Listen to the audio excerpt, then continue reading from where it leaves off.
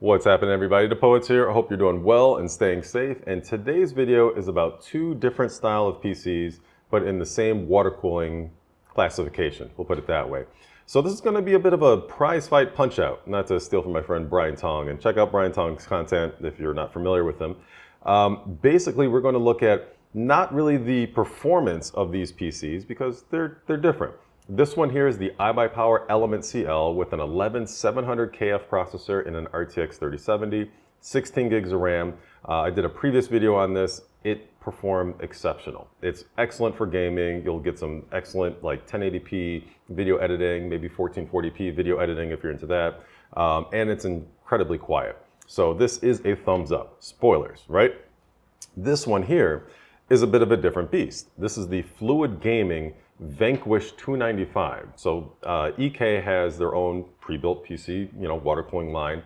And this one is a bit more high-end. It has a 5950X, so that's 16 cores, 32 threads, 64 gigs of RAM, as well as an RTX 3090. So you wouldn't necessarily be playing 1080p games and like 1080p video editing on this. This is ready for 4K, all the things, right?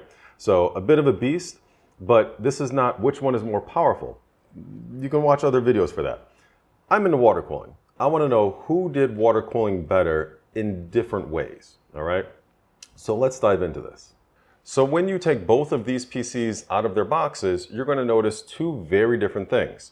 The iBUYPOWER Element CL, it already has its fluid going through the whole system. So you don't actually have to top it off. You don't have to do anything. Just put it on the desk, plug in the cables for your monitor, keyboard, mouse, press the power button, and you're good to go.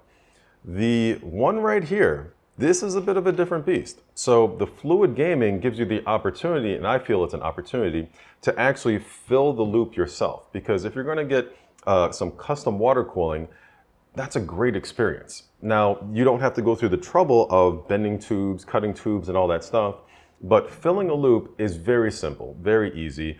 And I think it's a missed opportunity for iBUYPOWER to allow their customers to enjoy that experience of basically topping off the loop, filling it initially, doing all those things that kind of make you feel like, okay, I actually had a part in this, where it's already a pre-built PC, so you don't have any part in basically like physically building this yourself. So EK does include a nice little tube right here so that you can easily fill it. So there's a fill port in the front. And there's also kind of a drain valve in the bottom. This also does have a fill port and a drain valve, top and bottom as well, but no fluid and no tubing. So it's a bit of a missed opportunity in my opinion for the iBUYPOWER, but this could also be a bonus for many people to already have it pre-filled. So take that as you will. There's no winner in that respect. I like this way by EK, but personal preference. Now in terms of the distro plates here, you'll notice the iBUYPOWER distro plate is pretty, I'll say bland, kind of straightforward. And meanwhile, the EK one is full of all kinds of stuff going on. Now, EK is a water cooling company. iBUYPOWER is a pre-built PC company. So this one is going to be more polished in certain respects. This one is going to make more sense on the assembly line. So what they did for the iBUYPOWER is make it easier for them to actually build these at a much lower cost and at a faster rate. For EK, this style does take time to put together, and there's more potential points of failure as well. So they have to go through, in my opinion, they would definitely have to go through more quality checks because this is water cooling. One leak anywhere in these, 30 points of failure, I'm just throwing a number out, but it might be about 30 points of failure, and then the whole system could be fried, right? For this, it's a bit more simple for somebody who's not fully trained in the art of water cooling to put together a water cooling PC. So let me go into that. So why does the EK Fluid Gaming take a bit more longer to assemble? Well, part of it is the fittings. So you'll notice that this fitting right here is very similar to the one being used in this system. So when you take it apart, you're going to have an O-ring right there. So you have to make sure that that's good. And this is kind of basically the clamp part. You're going to fit your acrylic or PETG tubing in this, and this is what is actually going to screw into your GPU or CPU water blocks. So you put your tubing in there, this slides over the tubing, screws down, and you have to make sure that it's all entirely flush, right?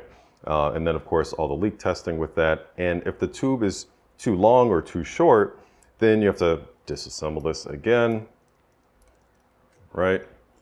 Get the tube out, unscrew this if you need to. Most times you don't normally need to unless you actually need to do some adjustments, maybe using something like this, which is kind of like an offset. But that's if you're personally building it. They don't use this actually with the fluid gaming. So in the end, it takes a bit more work, right? And if you have to do this 2 or 3 times, that's time being spent. Time is money. Now, iBUYPOWER, for their Element CL line, they did it very differently. They were focused on manufacturing, what's going to be fastest. So they actually have fittings here that are not removable, right? And when you press these down, that's when you can actually stick in your tube, and then boom, it's in there, stuck. You press it down again to remove the tube, and that's it. So it's a very fast, very efficient system. Doesn't look nearly as good in terms of fittings compared to the EK ones, but in terms of an assembly line and keeping the cost low and the time saving, that makes so much sense. Additionally, for their CPU water block, they have these screws here that are kind of loose, so you can actually slide the CPU water block side to side to get the exact measurements you need, basically for the tubing. So you don't have to cut tubing over and over again to get the exact length that you need. And this is actually on the distro plate as well. So in terms of keeping things parallel, these will actually go up and down. So it just makes things kind of look nicer, just in case, say, a distro plate and a motherboard where the CPU is don't quite line up. So that's actually quite ingenious.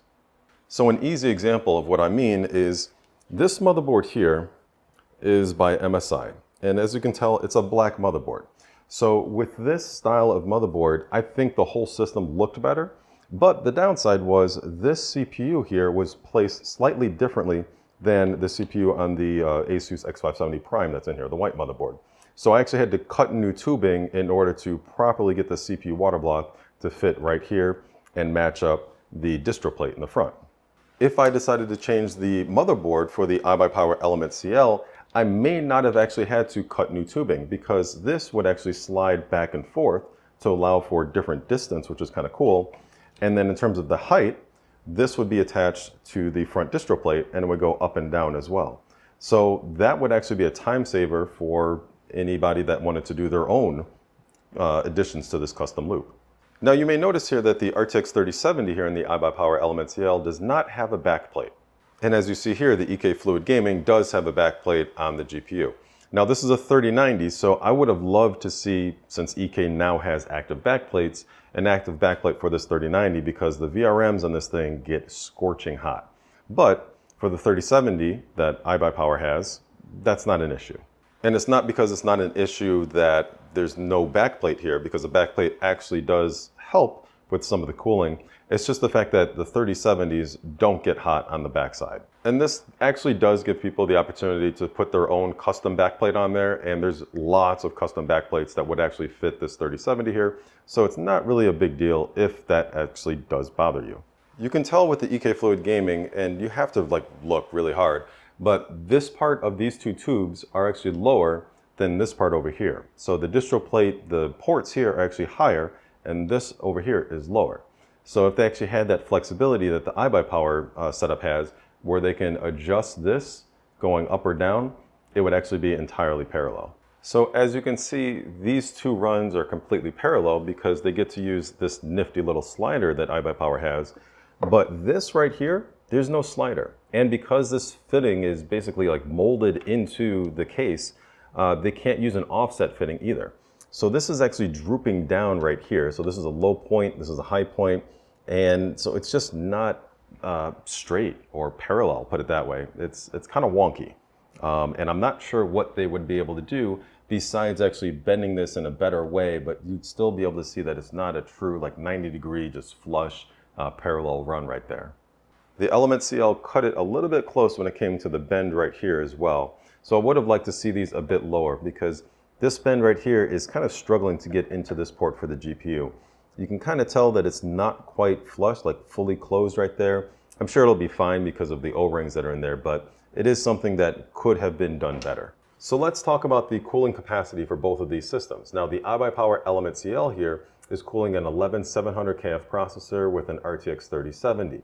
To do that, they're using a single 360mm radiator in the back, and it's an aluminum radiator, very similar to many AIOs that all of you are very familiar with.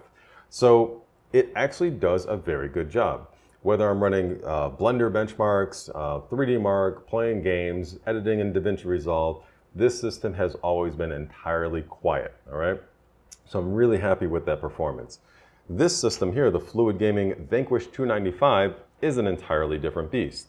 So with its 5950X and RTX 3090, it would not really be able to be as quiet and cool if it only had a single 360mm radiator like the iBUYPOWER.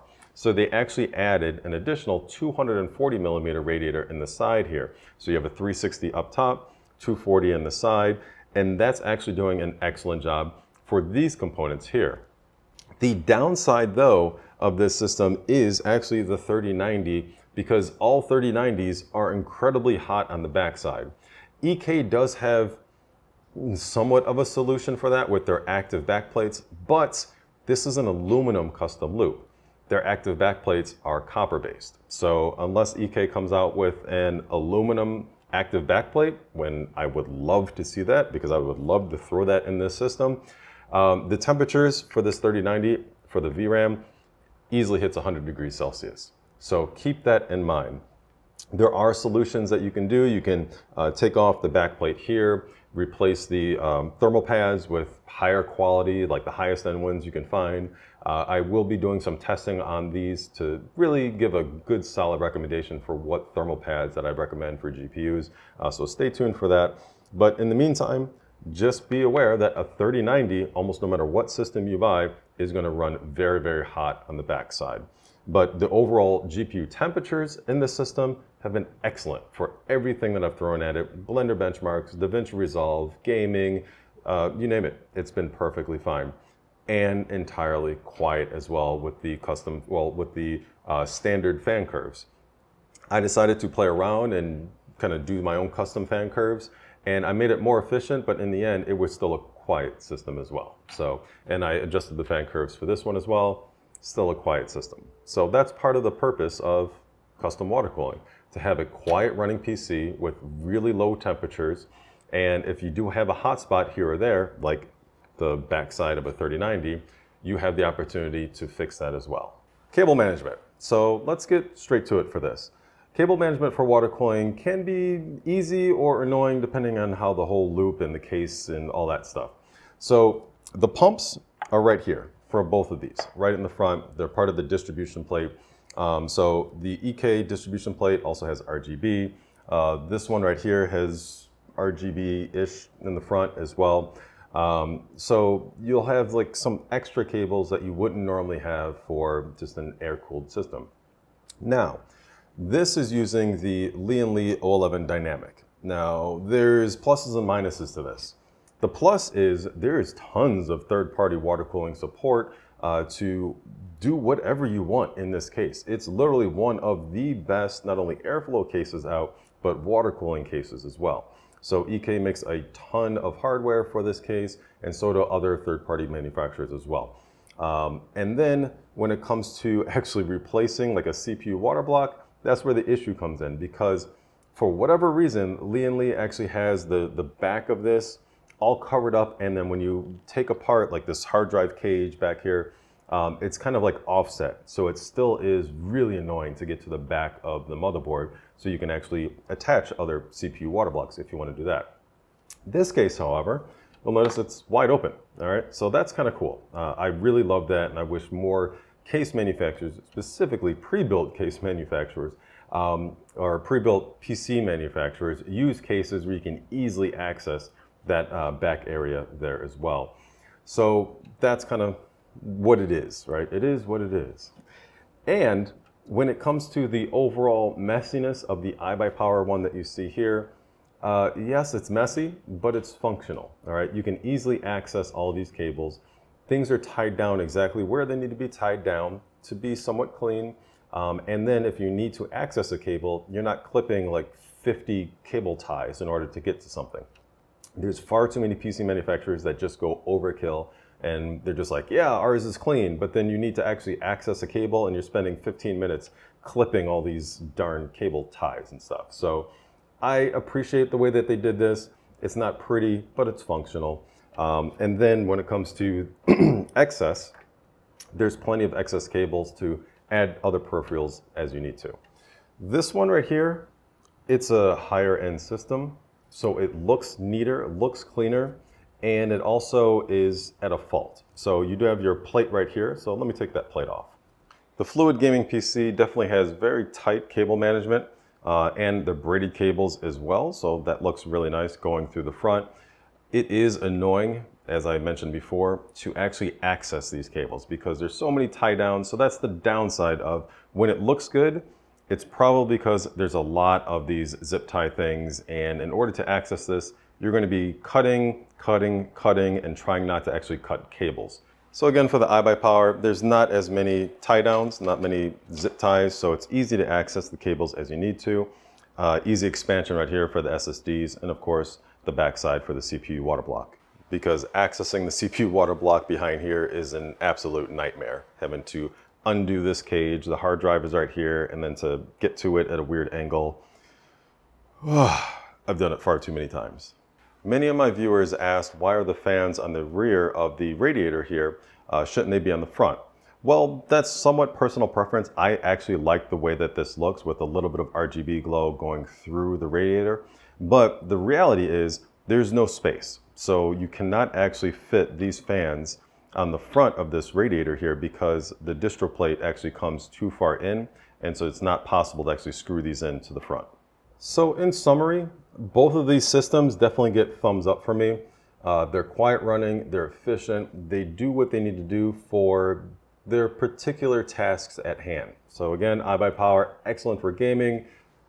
Fluid Gaming, $295, excellent for gaming, and everything else you want to throw at it because it's just different hardware. But when it comes to the actual water cooling, they just did it in different ways. The iBUYPOWER is able to keep costs low because of their assembly line approach to this, which is kind of cool. And then the EK Fluid Gaming, I mean, it's EK. So they're using their own EK hardware, which are some of the best in class, where most companies are actually having EK as the standard that they want to try to meet or beat. So in the end, you can't go wrong with either of these PCs. If you're into video editing, excellent for the Fluid Gaming. I will actually put a link in the description below. If you're into gaming, the iBUYPOWER Element CL, and it will do 1080p video editing, 1440p video editing as well, no problem whatsoever. And I'll have a link in the description below for this one as well. So shout out to both of these companies, iBUYPOWER and EK Fluid Gaming, for supplying these PCs. And if you guys have any questions whatsoever, put them in the comment section below and all that good stuff, and like and subscribe the video.